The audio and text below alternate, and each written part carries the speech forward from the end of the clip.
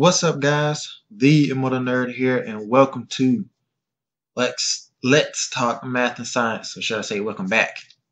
By the cover, you can see that I'll be talking about differential equations, and more specific part, the annihilator. I can't even talk today. The annihilator method that is used in differential equations. Maybe I should just start saying DIFFY. But anyway, yeah, I decided to do another math video or education video. I haven't done one in a long time, so I thought I should get one out the way. So yeah, what I'll be doing in this clip is telling you what the annihilator method is, and then give you a simple example on how it's used. Some of the stuff is kind of familiar with methods that we already used before. We just call it annihilator method because we wanted to. I don't know. But anyway, yeah, so let's go ahead and get into this here. So first, what is the annihilator method? Well, it is what it says. It is what it says it is. But no, seriously, the annihilator method is a method that we use to eliminate or annihilate the particular part of a non-homogeneous differential equation, or DIFFY for short.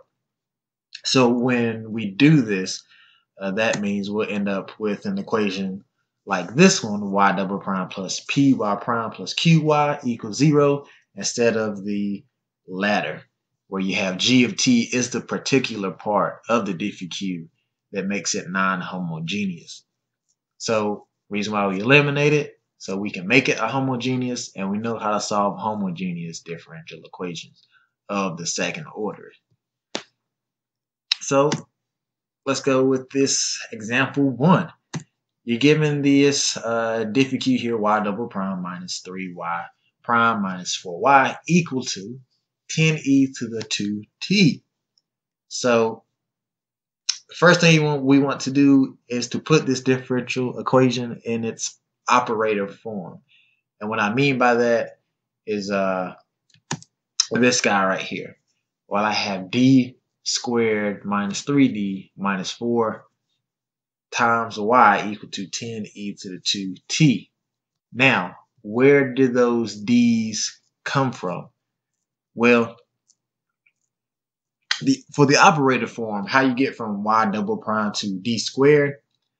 Well, the d represents derivative. So if I were to say capital D times y, that means that's the derivative of y, which is y prime. So when I say d squared times y, that means I'm taking the derivative of y twice, giving it a y double prime.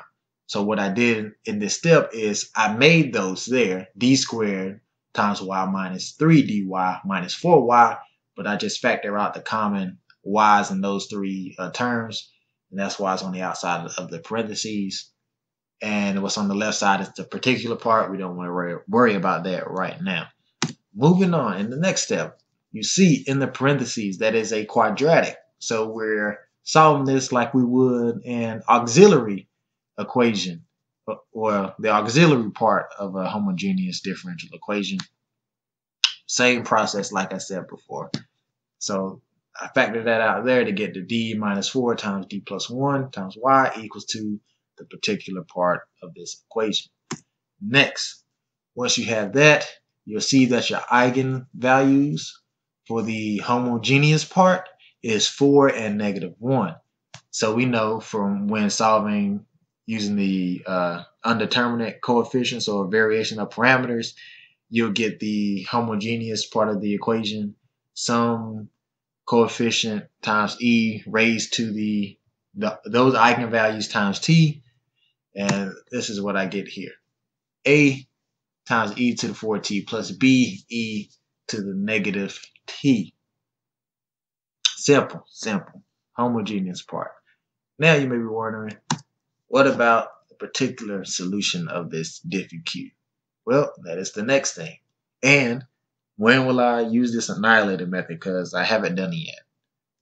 That's the next thing that will be covered in this slide. So I'm coming back to the the operator form of this DiffyQ, and I have it factor out. And what I want to do is now start this annihilation method. So remember when I said for the eigenvalues for a -1, it comes in that form of D minus R or whatever minus R. So in order to eliminate the particular part of this equation, I need the annihilator form or operator form for that part of the solution. So we see the particular part has a 2t as the exponent, so the annihilator form will be d minus 2. So what will I do with that d minus 2 is multiply that on both sides of my equation, and you see there, this is what I have. So in my next step, I'm leaving the left side of my equation the same, but I'm distributing the 10e to the 2t inside of my d minus 2. Now remember what I said earlier, the d represents derivative. So when I take the derivative of de to the 2t, I will get 20e to the 2t, and it's minus another 20e to the 2t. So therefore, they will cancel. There's my annihilation part there. See on my left side, everything stayed the same. So in the next step, this is my general solution now for y. A e to the 4t plus b e to the negative t plus c e to the 2t. Now, what we do from here will be finding out what that coefficient is, c, not a and b, because we don't have any initial value set up for this problem, so we can't solve those two variables. The only one that we can solve for is c, the coefficient c. So how we do that, get rid of the other two and just focus on the general part, the ce to the 2t. We're going to take that and put that inside of the operator form that we have for this DiffyQ for y to get this. My next step, I'm going to distribute that inside of my parentheses to get this. Again, the d's represent derivative. So the first term, I will take the derivative twice. Second term, I will take it one time. And the third term, I don't take it at all. So in my next slide, I want to have that repeated in this step here so you can see it again. So when I take the derivative twice for the first term, I get 4e to the 2t. Take it one time for the second term, 6e to the 2t, and then my minus 4e to the 2t. And you see that I went ahead and factor out that coefficient c there. So in my next step, when I combine like terms, I got negative 6e to the 2t. This has been straight algebra, since the last slide. So now solve for c, divide both sides by the negative 6e to the 2t to get c is equal to negative 5/3.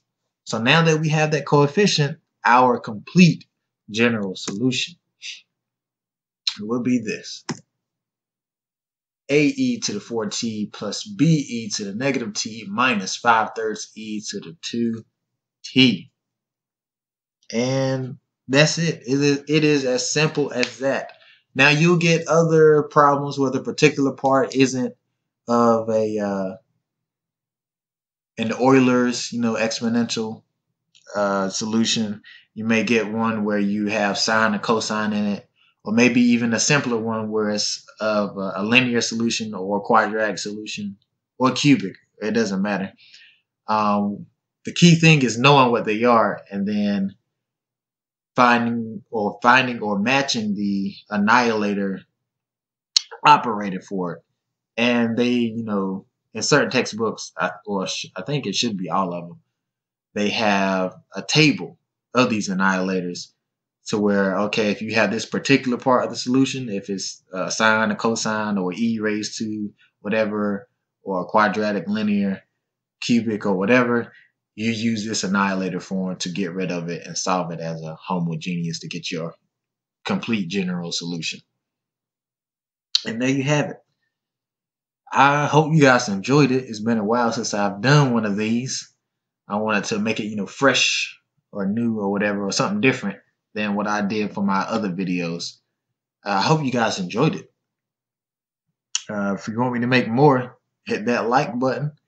And also, if you have any suggestions or what you like or maybe didn't like, or better yet, didn't really understand about using the Annihilator method, put that in the comments below and I will get back with you. Again, thank you guys for watching. Please like, share, subscribe, get this out there to all the nerds in the universe, multiverse, and alternate dimensions. And I will see you in the next one. The Immortal Nerd, signing off.